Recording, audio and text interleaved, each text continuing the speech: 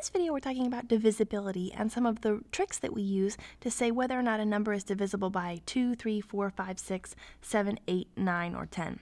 There are a lot more divisibility rules than we're going to cover here, but these are the ones that you're going to use most commonly because you're going to be looking to see whether or not a number is divisible by some of these lower numbers here. So we're going to talk about the divisibility rules first for 2. This one's going to be the most obvious out of all of the divisibility rules.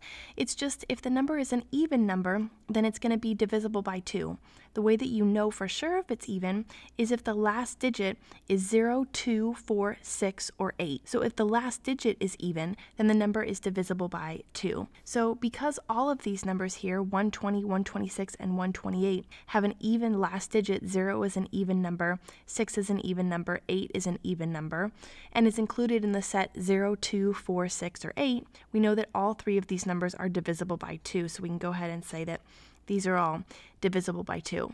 Now what about divisibility by 3? Well, in that case, the trick that we're going to use is we're going to add up all of the digits in our number and see if the sum is divisible by 3. So in this first number here, 120, we're going to add up the digits. The digits are 1, 2, and 0, so we're going to add those together. 1 plus 2 plus 0 is 3. And 3 is divisible by 3, so 120 is divisible by 3. If we add up the digits in 126, 1 plus 2 is 3, 3 plus 6 is 9, 9 is divisible by 3, so 126 is also divisible by 3. If we look at 128, we get 1 plus 2 is 3, 3 plus 8 is 11, 11 is not evenly divisible by 3, we would get 3 and 2/3, 3 doesn't go evenly into 11, so that means that 128 is not divisible by 3. What about the divisibility rule for 4? What we're going to do is look at the last two digits of the number and see if that number is divisible by 4. So in this example here, we have the number 120. We're just going to look at the last two digits.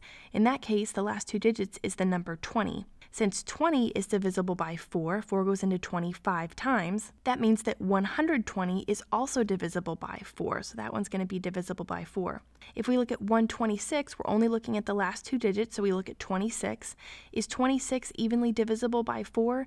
No, 4 doesn't go evenly into 26, so 126 is not going to be divisible by 4.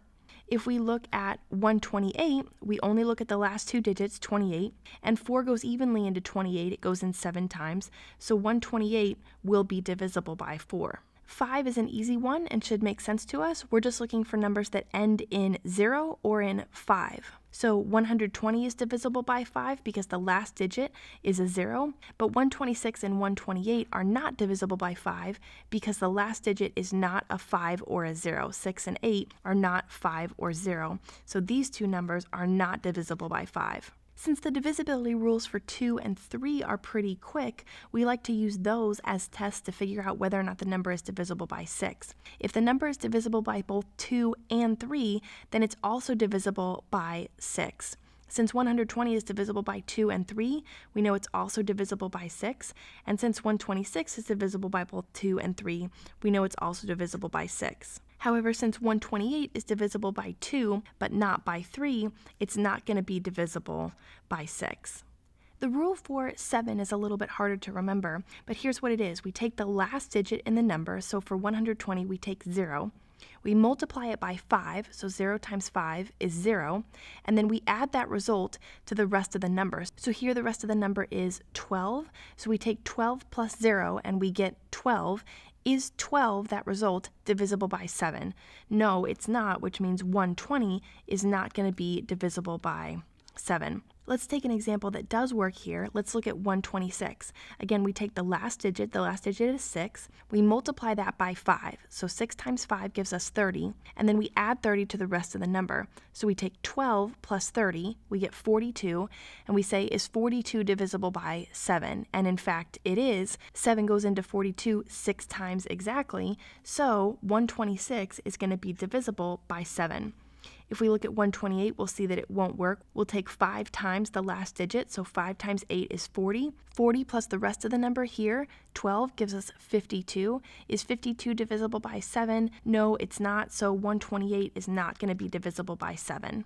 The trick we use for divisibility by 8 isn't really a trick at all. We're just looking to see if the last 3 digits of the number are divisible by 8, not individually, but together as a whole number. So because we're dealing with 3-digit numbers here, we're looking at the whole number, the last 3 digits. So we say, is 120 divisible by 8? In this case, it's not really a trick. But if you had a number that was much larger, in the thousands or the millions, you could just take the last 3 digits of the number and say, is 120 divisible by 8? So instead of dividing through the whole number, just look at the last 3 digits. In this case, 120 is divisible by 8. It goes in 15 times. So we're going to say, yes, 120 is divisible by 8, which means 8's also going to go evenly into 128, but it's not going to go into 126 because 126 divided by 8 does not give you a whole number, but 128 divided by 8 does give you a whole number. The rule for 9 is very similar to the rule for 3. You just sum up the individual digits, and if the sum is divisible by 9, then the whole number is divisible by 9. So we add up the digits in 120. We say 1 plus 2 plus 0 gives us 3.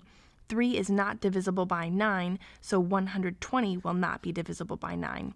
If we add up the digits in 126, we get 1 plus 2 is 3, 3 plus 6 is 9. 9 is divisible by 9. It goes in 1 time, obviously, so 126 will also be divisible by 9.